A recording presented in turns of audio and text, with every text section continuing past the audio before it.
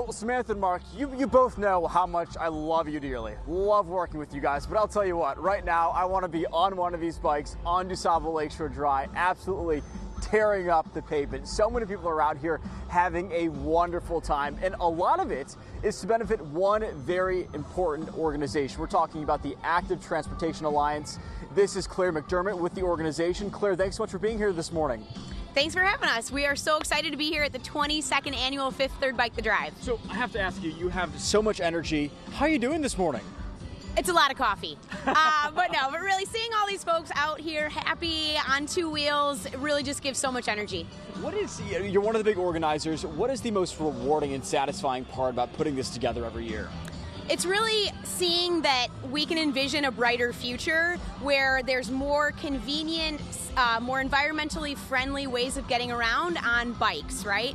So it's, carefree, right? There's not a car in sight. So you're really able to feel what that could feel like in real life on our streets. So I'm assuming you've done this before. Describe just the emotion of riding your bike on Lakeshore Drive, because there must be nothing like it. Yeah, you can feel the wind in your hair, you can hear the waves off of Lake Michigan, and just like that gentle click-clack of the bike chains. It's really a very special moment. Of course, the views of the skylines. So obviously everyone's out here having a great time, but they're also supporting your nonprofit as well. What do you want people to know about, what you guys are trying to accomplish every day? Yeah, so we're an advocacy organization. So we work with local elected officials and then local advocates to really help Chicagoland have better infrastructure for people to walk, bike, or use public transit. We really envision a community that's safer, healthier, and more environmentally friendly and sustainable for the future. I love this. And this ride is such a perfect medium to accomplish that goal. I mean, we saw one rider who had a small little dog. What's up, everybody? Who's that, a friend? Yeah.